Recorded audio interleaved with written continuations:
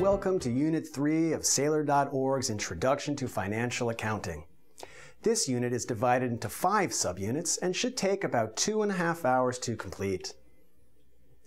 Earlier this course, you learned that balance sheets, income statements, statements of cash flows, and statements of shareholders' equity are all forms of financial statements.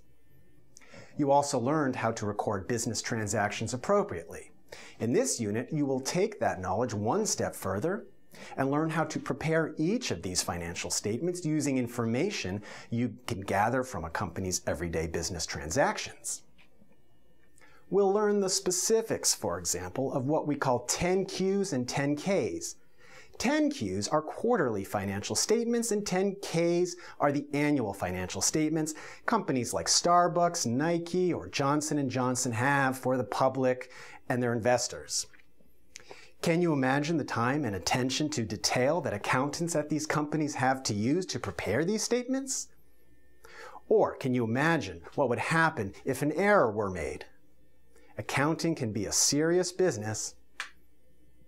At the end of this unit, you should know all the basic components of a financial statement.